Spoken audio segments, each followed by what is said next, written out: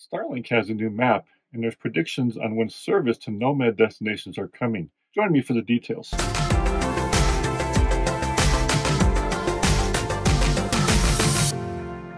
Hi, I'm Dan from the Mobile Internet Resource Center. So Starlink has released a new availability map that has some interesting observations on it.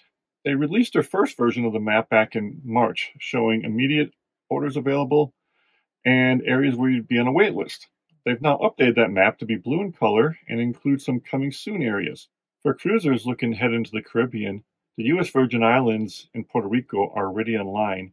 The Dominican Republic shouldn't be far behind by the end of Q2. As we head into the rest of the year, the Cayman Islands, Jamaica, and Barbados should be coming online. And into early next year, we should have Aruba and other places.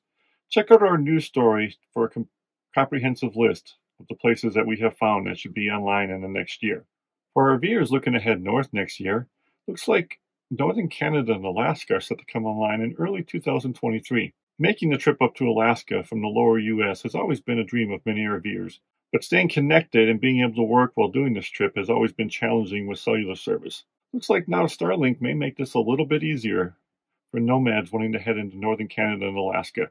Stay tuned and we'll let you know when those areas definitely come online, and hopefully it's for the summer traveling season next year in 2023.